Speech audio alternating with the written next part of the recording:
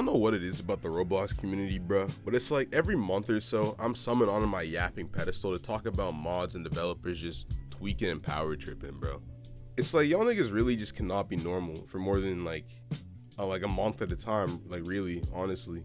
Which is honestly just bananas. Like, y'all gotta stay out of trouble, and you know, I'll stay in my hole. But now that my attention is acquired, let's talk about everything that's gone down in the Type Soul extended universe.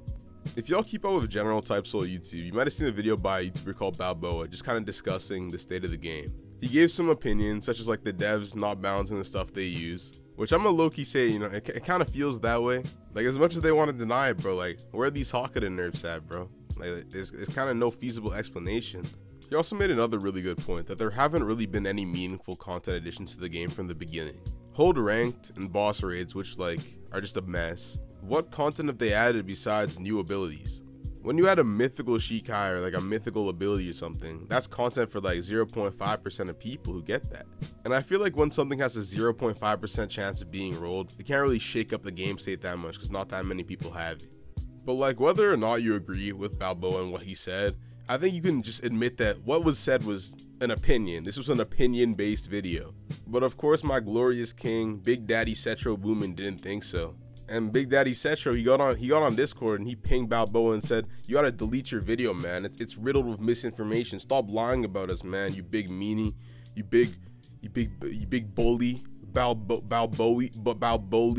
And Balboa in that moment realized that, why the fuck is this dumbass nigga talking to me like this, bro? Why is he power tripping and telling me to delete my video? And of course he's like, why the fuck would I do that? And he essentially just tells Cetro to like pipe down and go back to balancing the game that he's clearly not balancing. To which Cetro unleashes all of his baby rage and immediately bans that brother from the game and Discord.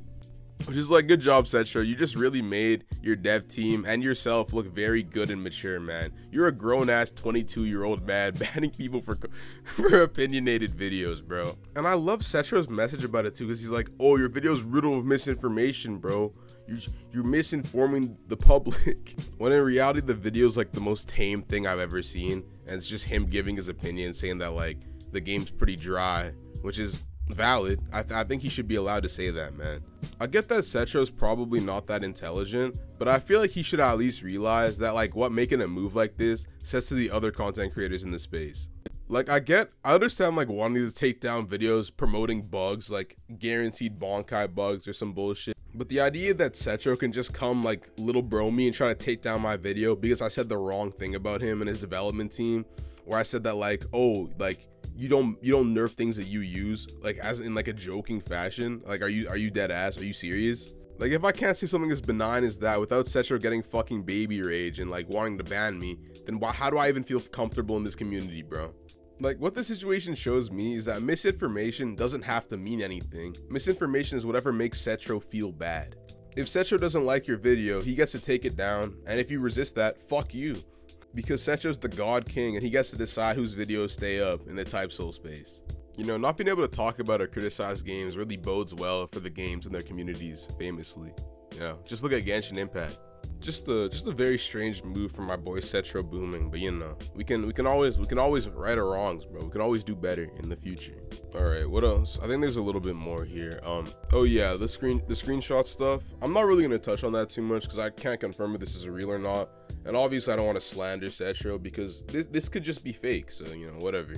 But I will say, hypothetically, if they were true, that one Glazer in the Discord saying that Cetro's a devout Christian and that he could never do that because he's a devout Christian, I just want to say that I was a devout Christian for 18 years, like up until last year, and that's definitely not how that works. So I mean, whether or not he did that shit, that's really not a factor in the scenario. But that's really it for today, chat. Fare thee bye.